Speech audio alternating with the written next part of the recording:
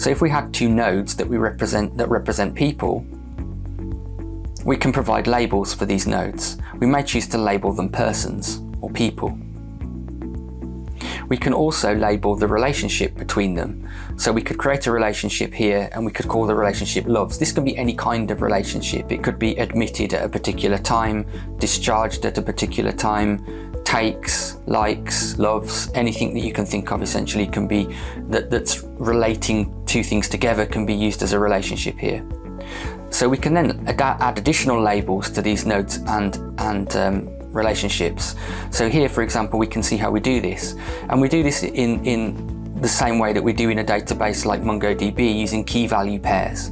So here we can say that we have a key called name, and the value for that is Paul in this case. We can have a key for his date of birth, and then we can specify that, and we can also have a key for his email.